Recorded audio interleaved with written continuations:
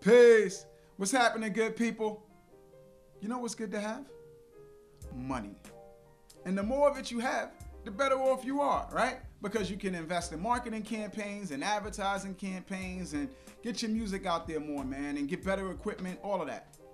So today, I wanted to talk about publishing administration, Songtrust, and collecting all of the money you're owed as an artist and a songwriter.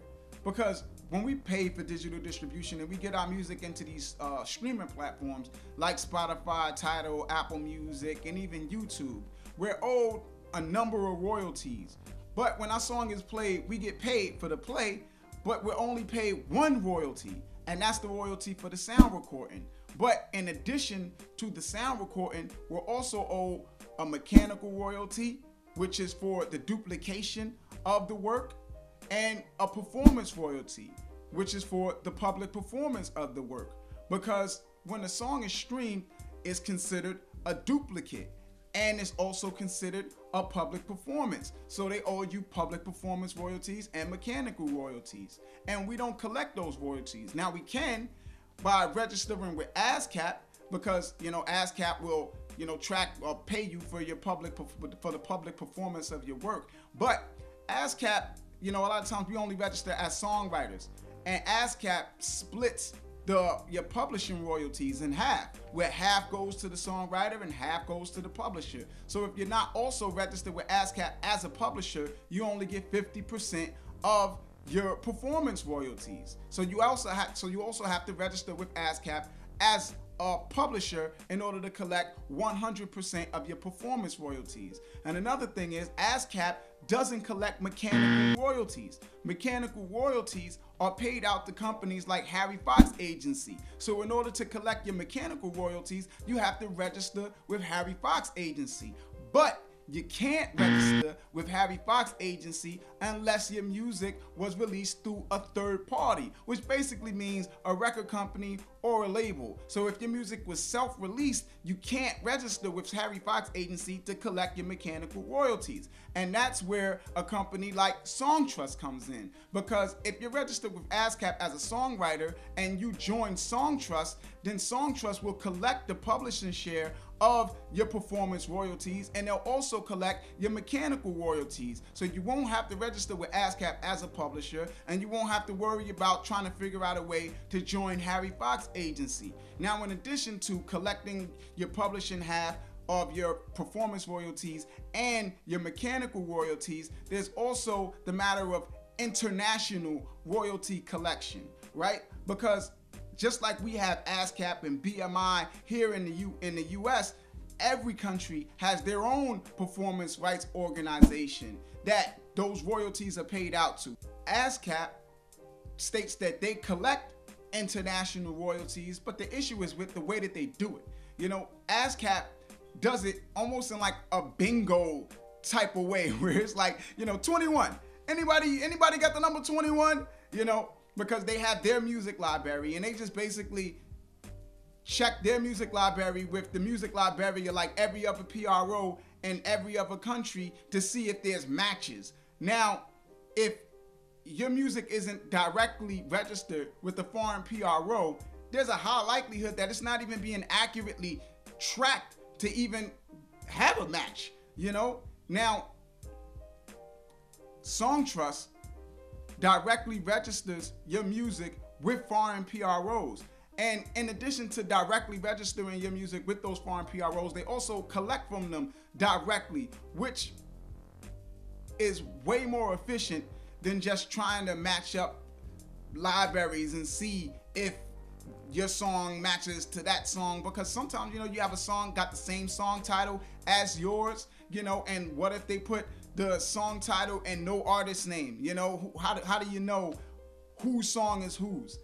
So in addition to just the way that ASCAP collects from foreign PROs, there's also the way that they track plays in general. Because ASCAP, when you register your titles with ASCAP, you input your song title, you input the name of the people who own parts of the song, and you input your splits. And ASCAP will track it by that information.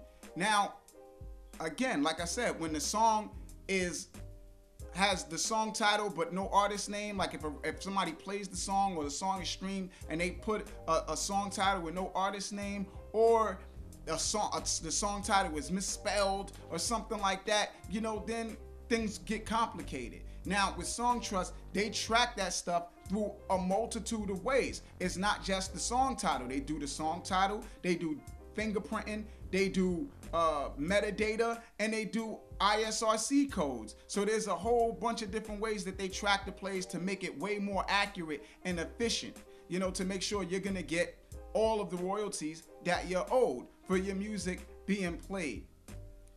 Here's another thing. A really, really big thing. If you don't collect the royalties you're owed, they go away. It's not like they sit until you're ready to collect them and then you can register with Songtrust, and 3 years from now you'll get this retroactive collection of all of your streams. That money that you're owed gets lumped into a pot and paid out to the artist that made the most for ASCAP. It's not even like it goes to the artist that made the least, that needed the most. It goes to the artists that are pretty much rolling in it. So if you don't claim it, you lose it. So you got to claim it, man. It's your money. Go out there and get it, please. Now, there's also this too, and this is the reason why I use Songtrust in addition to using ASCAP. ASCAP and their pay cycle. ASCAP, they pay based by quarter. You have 3 months every quarter, 4 quarters in a year, right? And at the end of every quarter, they don't disperse payments till 6 to 7 months after the end of each quarter. So really, a publisher gets paid by ASCAP maybe twice a year, and a songwriter gets paid once. Through Songtrust, you get paid 4 times a year. They paying you at the end of every quarter. So I like that about it too. And if you ask me, right, why I chose to go with Songtrust instead of a company like TuneCore Publishing, I will tell you this. Publishing administration is what they do. These guys are specialists. They also have another company, or they're associated with another company called Downtown Publishing. This is a specialized group of people. They know the ins and outs of what they're doing. So for me, using TuneCore Publishing instead of a company like Songtrust is like going to Rite Aid to do grocery shopping. Like, yeah, Rite Aid sells groceries, but I'd rather go to Associated or ShopRite or a Pathmark or something like that to go grocery shopping, because that's what they do, and they're gonna have everything that I need. So yeah, man, check Songtrust. There's a link in the description box below.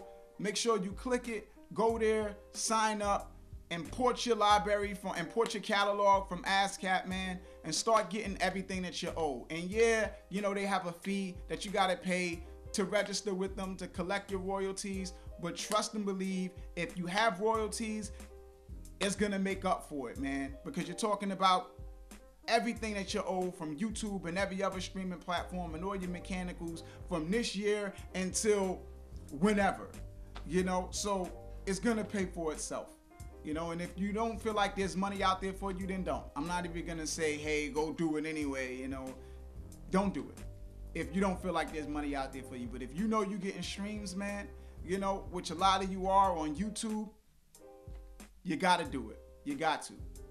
This is Gift signing off. Pay us no mind. Peace.